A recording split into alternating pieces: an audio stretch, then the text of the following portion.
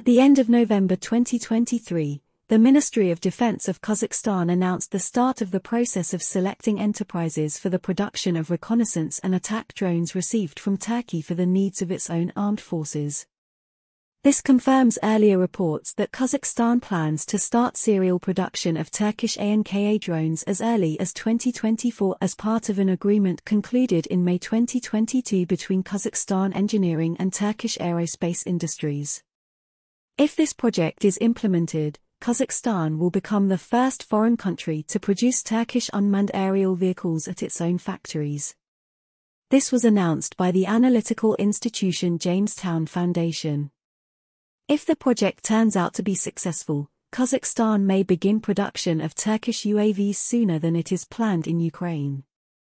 The Baker plant in Ukraine, where Bayraktars are planned to be produced, is expected to open only in 2025. This decision of the Kazakh defense complex to produce Turkish reconnaissance and strike UAVs appears to be a logical development of defense cooperation between Turkey and Kazakhstan, which began in the 90s of the last century.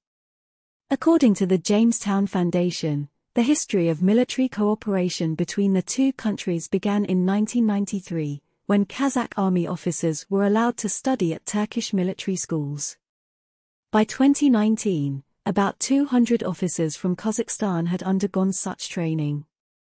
Since the late 1990s, Turkey has also provided small grants for projects to modernize the Kazakh army, although these grants did not exceed $1 million per year.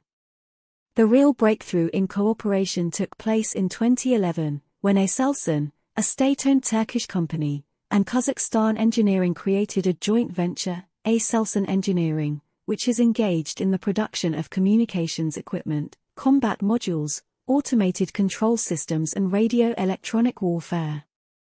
It is interesting that the partnership between Kazakhstan and Turkey in the field of defense is not limited to the production of UAVs.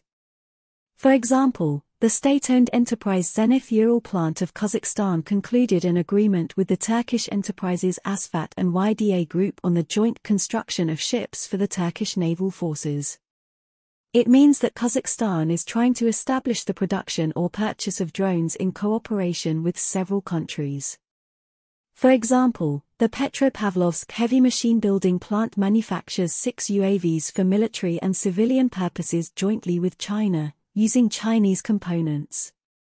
Kazakhstan also uses the Russian Orlan-10.